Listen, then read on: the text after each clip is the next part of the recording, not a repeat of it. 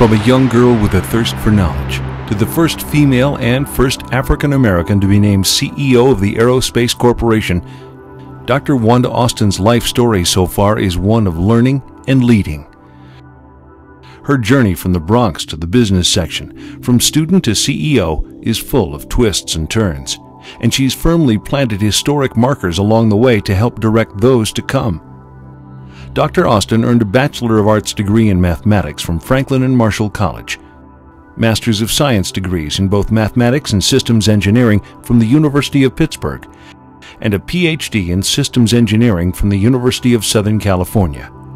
Since joining the Aerospace Corporation in 1979, Dr. Austin's technical and management experience and her remarkable leadership skills have earned her positions of increasing responsibility and challenges. In 1996, she was Aerospace's first female general manager in a technical organization. At that time, she was also the youngest person ever promoted to that position.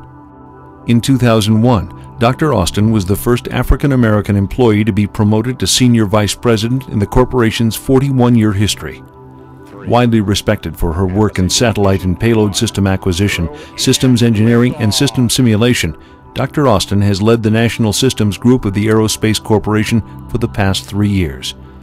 As Senior Vice President, she leads the support of the national security, space, and intelligence community in the acquisition, launch, and orbital operation of advanced technology space systems and their ground data stations. Best, brightest, youngest, first, all describe Dr. Austin's career of superlatives. Throughout my career, from college on, I've been one of firsts. The first woman, the first African American to do many things.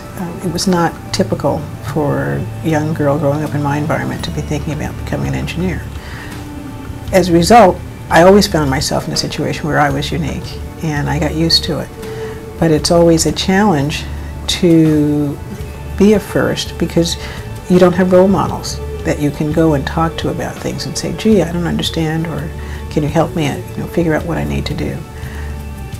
But it's a wonderful challenge because you find people who are supportive and who are encouraging, and that's what I'd like to do for others, to really be an enabler for people who have it in their heart or who are motivated and really want to learn or to reach for new goals, reach for the stars, if you will.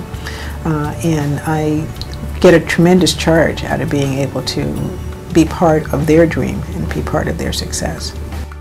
Among her long list of awards and honors, the most prestigious evidence of Dr. Austin's success are the Air Force Scroll of Achievement, the National Reconnaissance Office Gold Medal, the Air Force Space and Missile Systems Center's Martin Luther King Spirit of the Dream Award, and the Women in Aerospace Outstanding Achievement Award. Strength, courage, and confidence that accompany ideas and knowledge have enabled Dr. Austin to overcome obstacles and challenges. The advice I'd give to any young woman, any young engineer going forward, is that if you have something to contribute, have courage and stick to your convictions so that your voice can be heard. You have the credentials, you've worked hard, you've earned the right to sit at the table.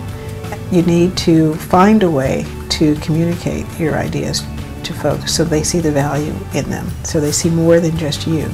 They see the value of your ideas and what you can bring and what you can contribute.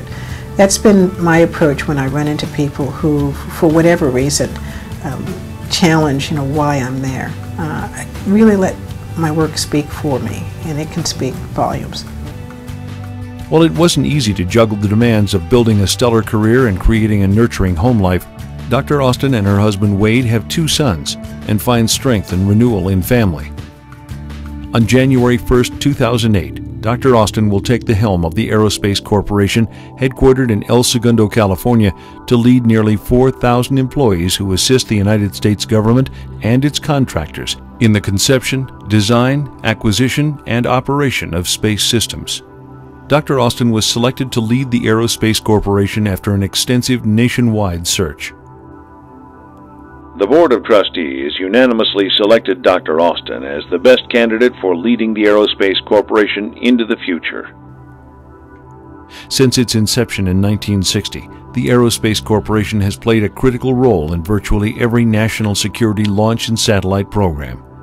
As the corporation drives to surpass its own world record of more than 50 successful consecutive operational launches, Dr. Austin will guide the dedicated men and women of aerospace as they write the next chapters in space history.